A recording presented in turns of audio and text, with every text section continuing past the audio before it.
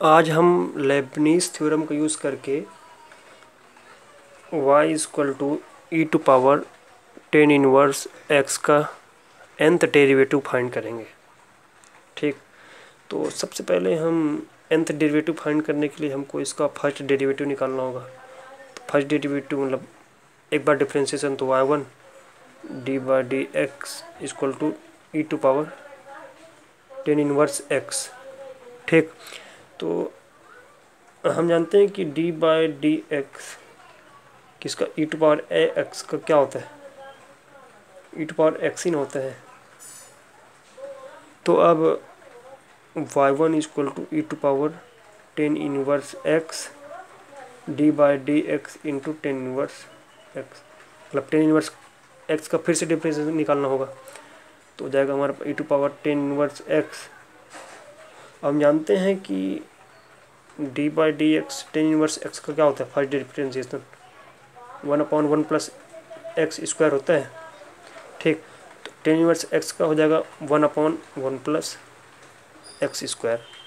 तो हो गया हमारा ई to power 10 inverse x upon 1 plus x square. ठीक, ये हमारा फर्स्ट इक्वेशन है।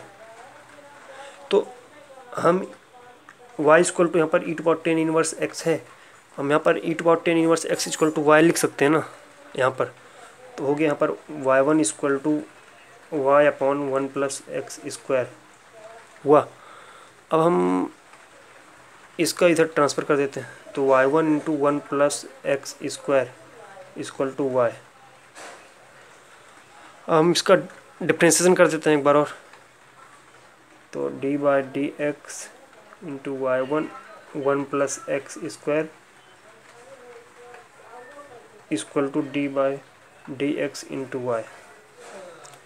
तो टू फंक्शन का मल्टीप्लिकेशन है, तो यहाँ पर हो जाएगा फर्स्ट फंक्शन का मतलब y1 first function into differentiation of second function plus second function into differentiation of first function equal to यहाँ पर y का फर्स्ट डिफ्रेंशिएशन यहाँ पर y1 लिख सकते हैं। अब इसको y1 हो गया और इसका 1 का डिफ्रेंशिएशन 0 हो जाएगा और एक्स स्क्वायर का होगा 2x plus 1 plus x square y1 का क्या हो जाएगा y2, मतलब सेकेंड डेरिवेटिव हो जाएगा और यहाँ पर हो जाएगा y1। तो हम इसको ऐसा लिख सकते हैं मतलब कि y2 into 1 plus x square plus y1 into 2x minus y1 को इधर ला लिया इक्वल टू 0। अब y2 into 1 plus x square plus y1 common ले लें पूरे से, तो यहाँ पर हो जाएगा 2x माइनस 1 इक्वल टू 0। अब हम इसमें लेबनीज़ थ्योरम यूज़ करेंगे। तो हम इसमें लेबनीज़ थ्योरम का यूज़ करेंगे, तो हम इस दोनों को अलग अलग लेके सबसे पहले सॉल्व कर लेते हैं लेबनीज़ थ्योरम से। तो nth derivative of y2 into 1 plus x square. ठीक, हम इसका nth डेरिवेटिव फाइंड कर लेते हैं। तो हमारा ये हुआ, हम लेबनीज़ थ्योरम से जानते हैं कि सबसे पहले क्या होता है NC0 nth derivative of u, मतलब इसका u हमारा कौन सा ये है, तो इसका nth डेरिवेटिव क्या होगा yn प्लस 2 इंटू v, मतलब 1 प्लस एक्स स्क्वायर। ठीक, प्लस NC1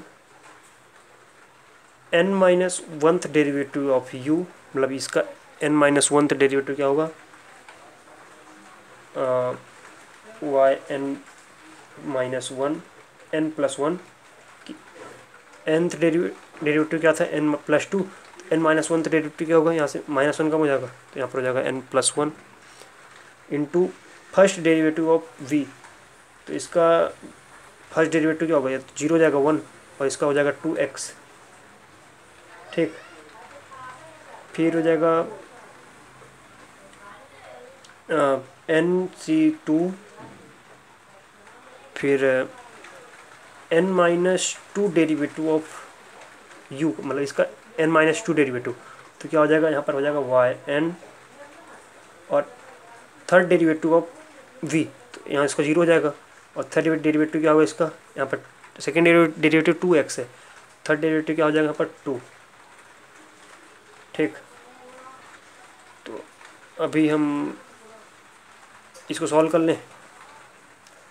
हम जानते हैं कि NC0 क्या होता है 1, तो क्या हो जाएगा यहाँ पर yn+2 into 1+x square, plus NC1 क्या होता है यहाँ पर n होता है n into yn+1 into 2x। अब ये क्या होता है NC2, n into n-1 upon factorial 2, मतलब फैक्टोरियल 2 हो गया, और yn इंटू 2 हुआ। तो अभी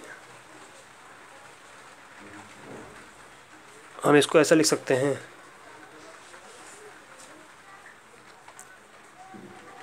yn+2 1+x square plus 2xn yn+1 plus, मतलब फैक्टोरियल 2 क्या होता है, 2 इंटू 1 होता है, तो 2 इंटू 1, तो 2 से 2 कट गया, और 1 तो खैर 1 ही है, तो यहाँ पर हो जाएगा n into n-1 into yn। ठीक, ये हो गया हमारा। अब हम इसका nth डेरिवेटिव निकालते हैं। इसका nth डेरिवेटिव निकाल चुके, तो ये आया। अब इसका nth डेरिवेटिव निकालेंगे, तो जैसे कि हम निकालेंगे nth derivative of y1 into 2x-1। ठीक, अब हम इसका nth डेरिवेटिव निकालते हैं। ठीक, तो इसका nth डेरिवेटिव निकालने के लिए हम NC0, ठीक है ना, अब यहाँ पर nth डेरिवेटिव ऑफ u, मतलब u ये है, v ये है, तो nth डेरिवेटिव क्या होगा इसका, yn+1 इंटू v, तो 2x-1 plus n-1th derivative of u, मतलब NC1 होगा यहाँ पर, n-1th डेरिवेटिव ऑफ u, मतलब इसका हो जाएगा yn, और n, और ये हो जाएगा फर्स्ट डेरिवेटिव ऑफ v, इसका हो जाएगा 2, क्योंकि 2x का फर्स्ट डेरिवेटिव 2 और 1 का 0 हो जाएगा। इसके आगे तो खैर थर्ड डेरिवेटिव 0 हो जाएगा, तो इसको आगे नहीं लिखते, 0 हो जाएगा पूरा। इसको सॉल्व कर लेते हैं। NC0 1 होता है, तो हो गया yn+1 इंटू 2x-1 प्लस इसका n होता है NC1 का n, और ये 2 हो गया, तो 2n yn। आप ये दोनों इक्वेशन का वैल्यू हम यहाँ रख देते हैं। ठीक, तो मतलब दोनों को ऐड कर देते हैं, इसको और इसको, तो ये हो गया हमारा, इसकी जगह यहाँ रख देते हैं, मतलब ऐड कर देते दोनों को, तो हो गया हमारा yn+2 है ना, into 1+x² plus 2xn yn+1 plus n into n-1 into yn plus, मतलब ये तो इसका वैल्यू हो गया, इसका वैल्यू, अब इसका वैल्यू लिखेंगे, plus yn+1 into 2x-1 plus 2n yn = 0। ठीक, अब इसको सॉल्व कर लेते हैं, इजी फॉर्म में कर लेंगे ना इसको, तो हो गया yn+2 1+x² प्लस, अब yn+1 किस टर्म में है, ये है और ये है, तो पूरे कॉमन ले लें, वाई एन प्लस वन। तो क्या बचा यहाँ पर 2nx ये बचा, और इसमें क्या बचा प्लस 2x माइनस वन। ठीक, अब वाई एन कॉमन ले ले पूरे में से, इसमें से और इसमें से। तो Y N common, N Y N common ले लेते हैं, एन है ना। तो क्या बचा यहाँ पर N minus one plus two equal to zero. अब Y N plus two, one plus x square plus Y N plus one, यहाँ से हम 2x कॉमन ले लेते हैं। तो क्या बचा n plus one minus one. ठीक,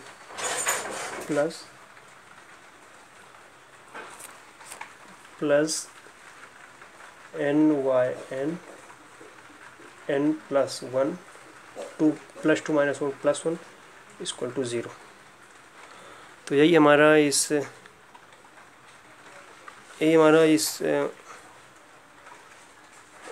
y equal to E to power 10 inverse x का इसका nth डेरिवेटिव हमारा यही है। ठीक, धन्यवाद।